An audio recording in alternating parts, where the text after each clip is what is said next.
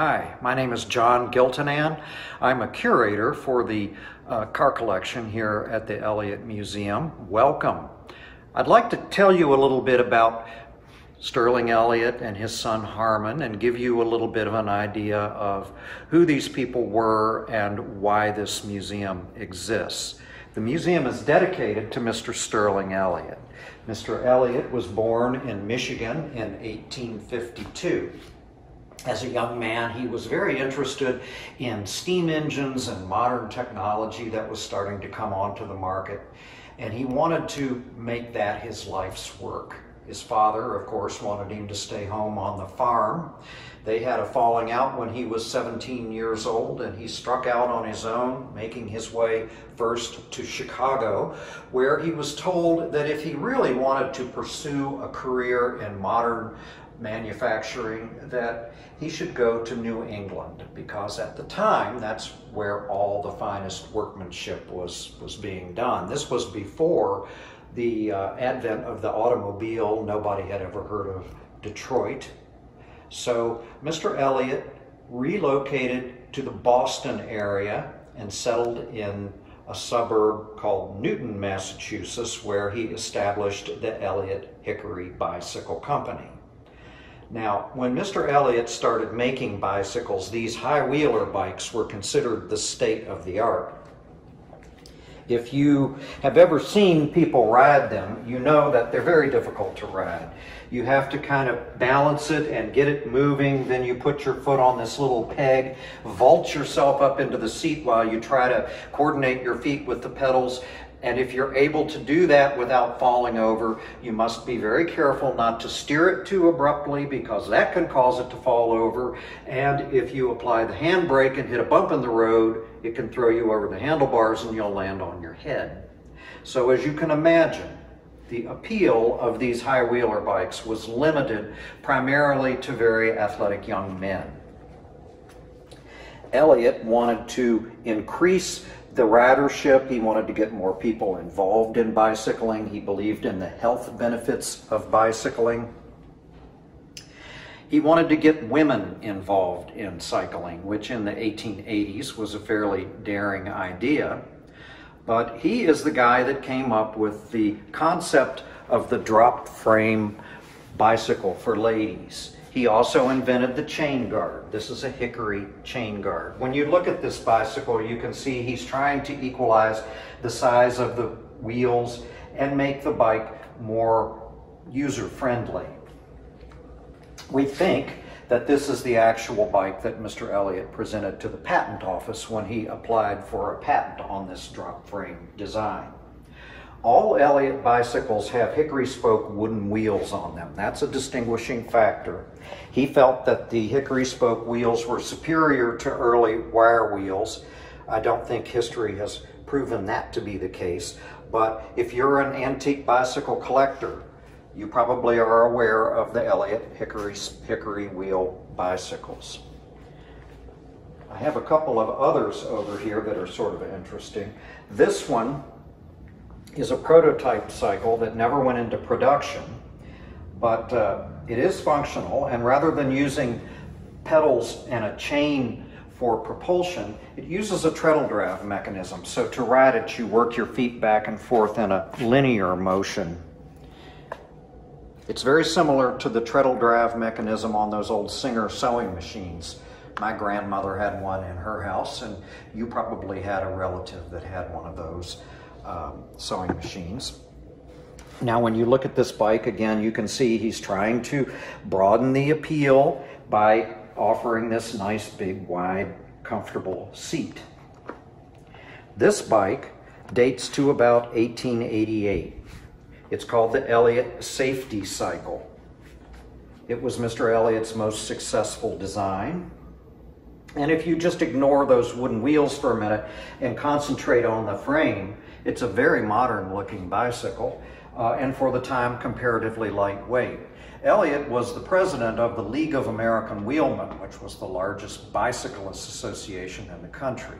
The League had over 100,000 members in the 1890s, and they organized and sanctioned bicycle racing events all over the country.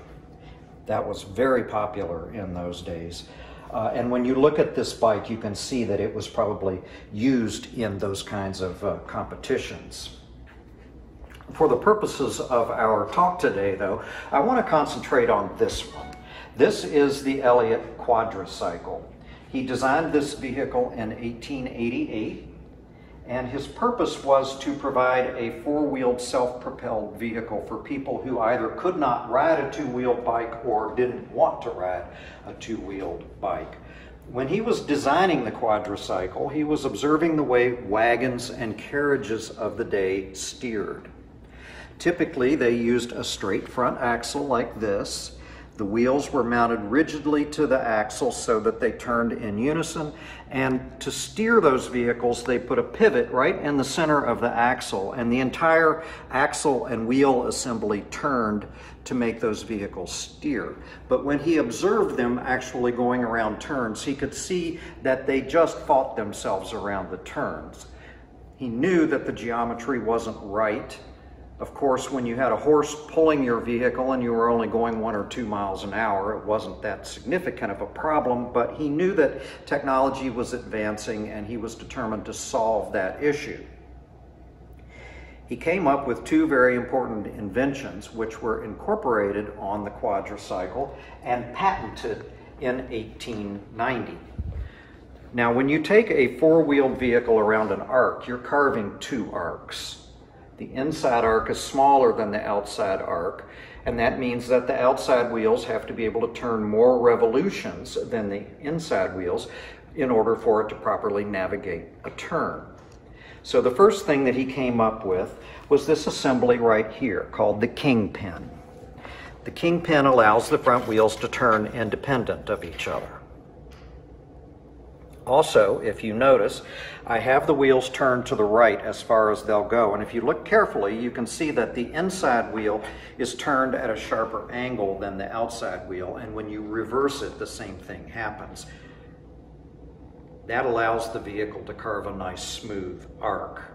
He called that the steering knuckle, and it was incorporated in the 1890 patent. This is significant because as early car companies came onto the market in the late 1890s, many of them adopted Mr. Elliott's patented design and paid him royalties on it until his patent ran out in 1907. So I think this is a very important piece of early automobile technology, and we're very fortunate to have an example of it here because, as you can see, it's a very fragile thing, and this one has never been restored. In the late 1890s, there was an oversupply of bicycles. There were too many companies involved in making bicycles. The prices started to fall, and a lot of bicycle companies went out of business, including Mr. Elliott's bicycle company. His next-door neighbors were the Stanley brothers, the Stanley steam car guys. At the time, they had a very successful business making dry plate photography technology. And about the time that Mr. Elliott closed up the bicycle factory, George Eastman of Eastman Kodak approached the Stanley brothers and bought them out. That gave them the seed money that they needed to go into the steam car business. They had been dabbling in steam cars as a sideline and a hobby for several years. But when Eastman bought out their photography plate company, they took over Mr. Elliott's bicycle factory, which was next door, and began making steam cars there. The earliest Stanley steam cars were based on the architecture of this quadricycle, which was designed and patented by Mr. Elliott. So again, a very important piece of early automobile technology, and we're very fortunate to have an example here. In 1900, Mr. Elliott established the Elliott Addressing Machine Company in Cambridge, Massachusetts. He had been the editor of the Bicycling World, which was the newsletter of the League of American Wheelmen. Every time he put out an issue of the Bicycling World, he had to mail that to over 100,000 people. So he developed the technology to make reusable address plates to help speed up mass mailings. So when the bicycle factory went under, he simply moved on, established the Elliott Addressing Machine Company, which was quite successful. Mr. Elliott died in 1922, but his son Harmon Elliott took over the addressing machine company. He built it up into a multinational. They had offices all over the world, and they sold millions of addressing machines. In the late 1950s, Harmon Elliott decided he wanted to retire. He made arrangements to sell the company to Pitney Bowles. He took $1 million of the sale proceeds and distributed the money to the employees of the company based on their seniority. And he began to make plans to build a museum in honor of his father.